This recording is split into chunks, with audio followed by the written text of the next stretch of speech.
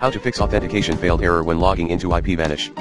Why do I get authentication failed when I try to log into IPVanish? If you are presented with a message saying authentication failed either by any of IPVanish VPN apps or in one of the VPN logs, this means that your username and password were not accepted.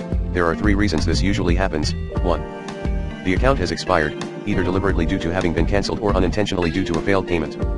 You can log into IPVanish website to find out the status of your account. Only active accounts will allow you to log into a VPN server. 2. The username and password you are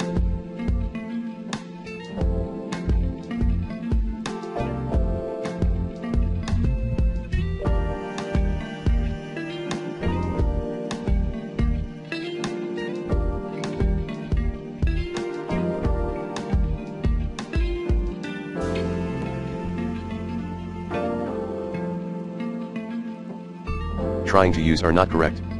Make sure you can log into IPVanish website. If you're having trouble logging in, reset your password. 3. There is a server issue.